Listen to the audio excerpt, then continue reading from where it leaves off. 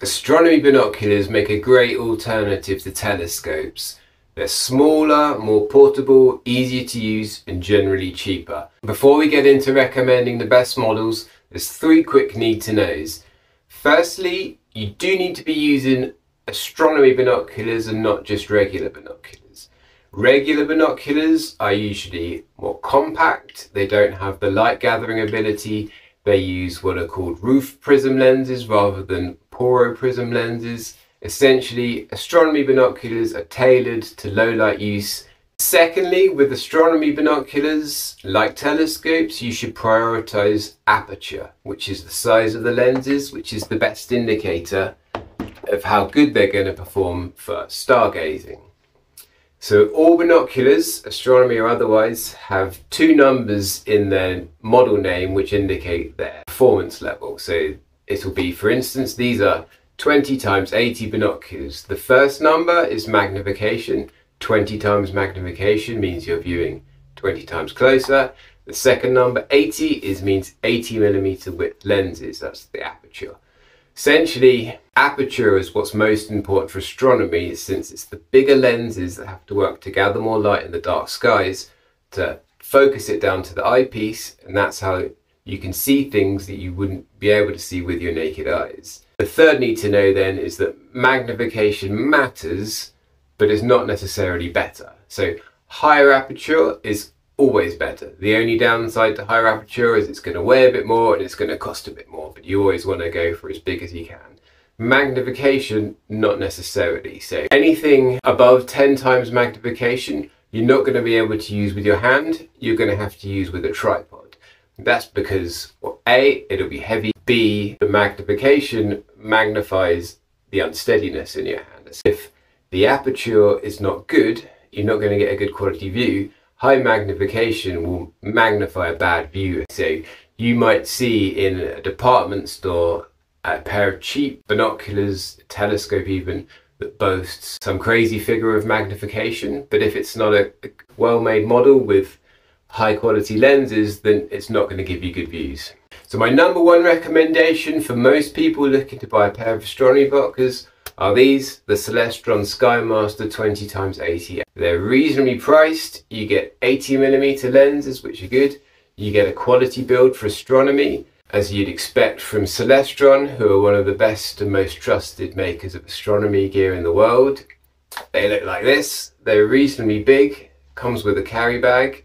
You do need to use them with a tripod. They come with an inbuilt tripod adapter.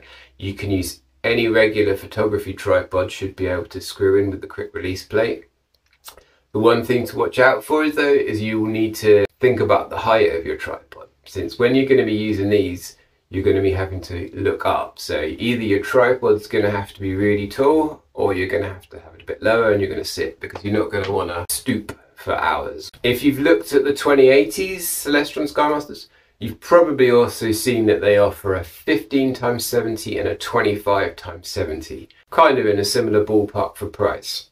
My recommendation is to prioritize aperture, so the 20x80 should be what you go for.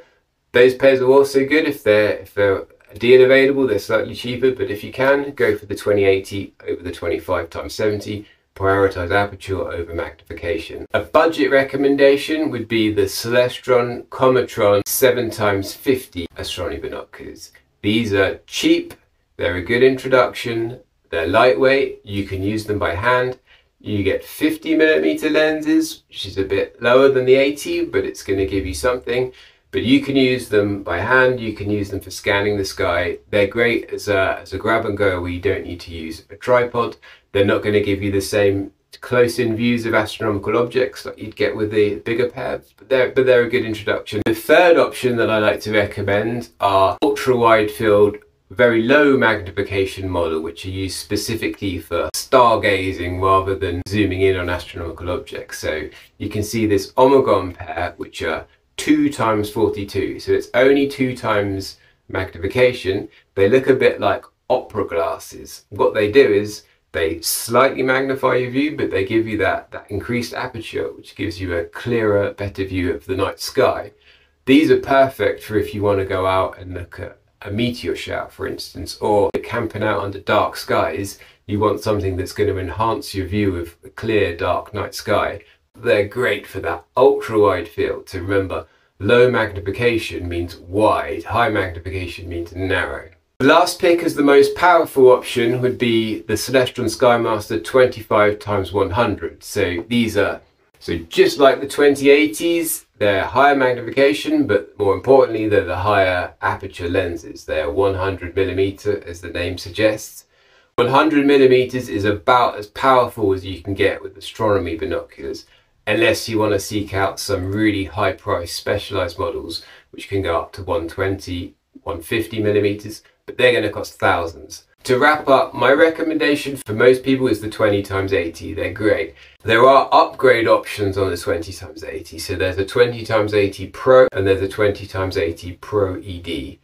Essentially, the Pro is a better quality build, better weatherproofing, better lens coatings. The Pro ED similarly is a better build. It also has extra low dispersion lenses, which removes the chromatic aberration, which is a kind of distortion around the edges that you get with binoculars.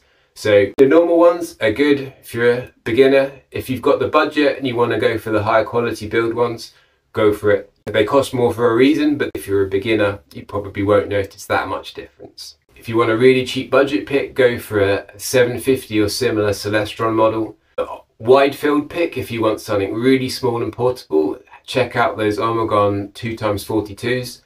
If you just want the most powerful, go for the 25x100s. Now, if you like this, please like and subscribe.